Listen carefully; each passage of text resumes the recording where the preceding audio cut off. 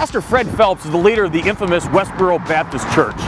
Considered by many a hate group because of their anti-gay rhetoric and picketing the funerals of fallen U.S. soldiers, the children lost in the Sandy Hook school shootings, and cheering on natural disasters, saying that these are the acts of an angry God who hates, well, you know what they say.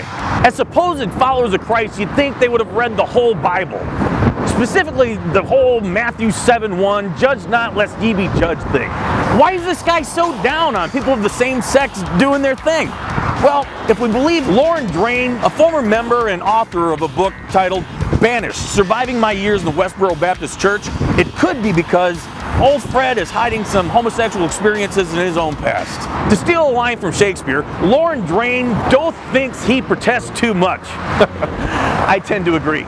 In an interview with The Advocate, the author suggested that at the age of 17 there was a gay experience that led Phelps to become a preacher and fight what he believed to be sexual immorality.